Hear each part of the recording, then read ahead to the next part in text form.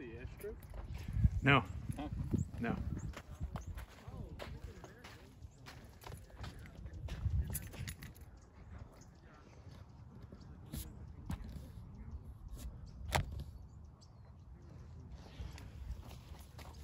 Okay. Are you guys the last ones, or is, I guess, Loretta still coming?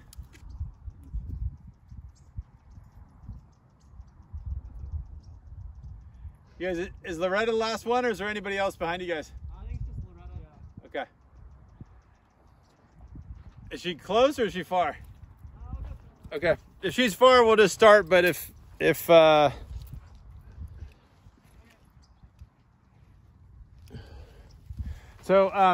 before we start, any guesses as to what we're looking at right here? Like, what's up with this area that's denuded? Is it for the prison? Question was for the prison. Good guess, but no. Other guesses?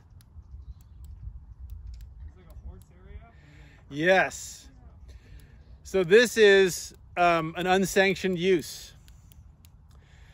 So this is in the wake of, so before we had the 2013 Springs fire, as we mentioned before, various user communities came out here, right? And so people came on out and did stuff. As we can see, there's all kinds of vegetation. So that thing right there, sort of the star things, that's castor bean. That's a weedy, invasive, not maybe meet all the definitions, but it's a roadside weed, a common nuisance plant, not native here. We have mule fat, we have coyote bush, we have a lot of these things, but it's very, you know, it's a shrubland, right? There's trees and stuff like that, right? It's wet, so there's lots of water down here in the water table, so these plants can grow. So before the 2013 Springs fire, it was hard to get around, right? You're on their trails, and that was basically it.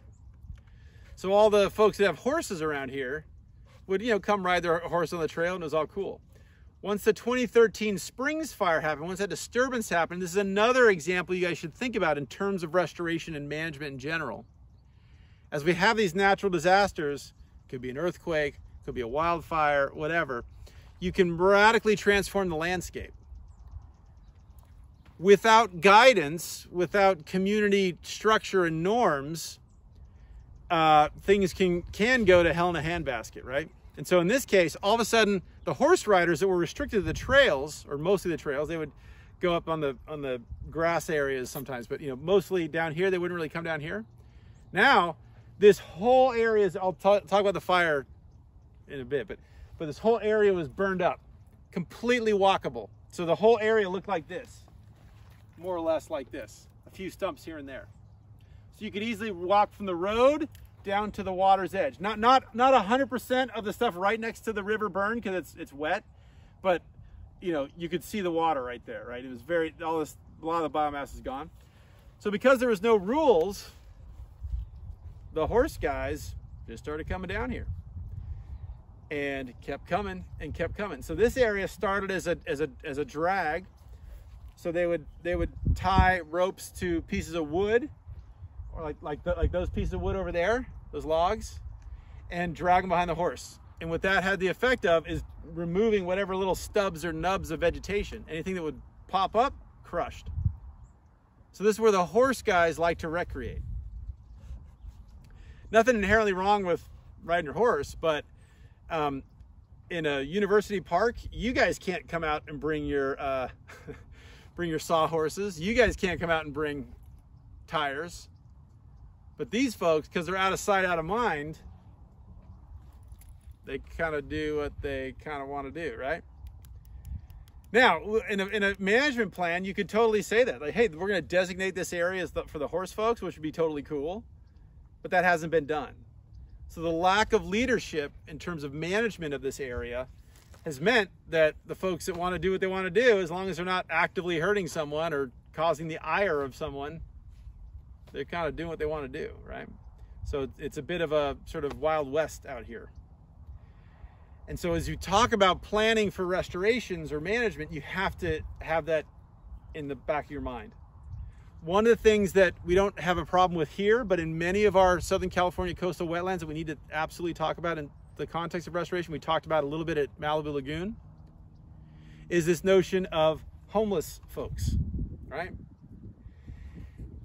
So in this case, there aren't people living here, but very easily in many of our wetland sites, we do what we just did. We just stepped off the main trail for a little bit, walked a little bit around a curve, and we could be, I would not encourage you guys to do that by yourselves, right? I would encourage you guys to always go with a partner, a colleague, or whatever, because you know, not trying to demonize folks, but several folks have some maybe mental health issues, some drug issues, whatever, and they maybe don't always respond rationally when they get surprised by people.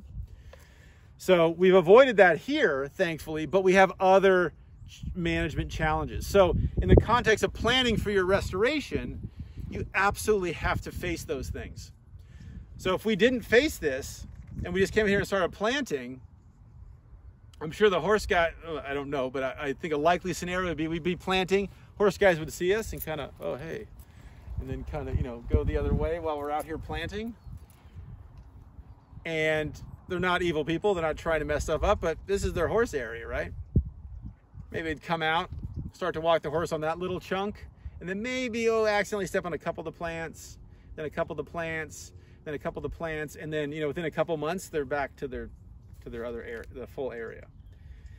So it works best as we're in the planning stages to engage all the stakeholder groups, right? Bring everybody together and talk very honestly. Is there a way we can create a horse recreation area in the restoration, right? If we can, cool.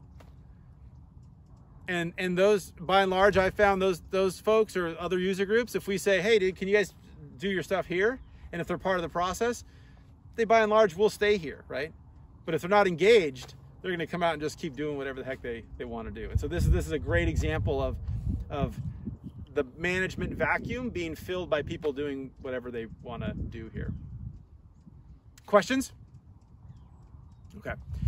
Let me pause that.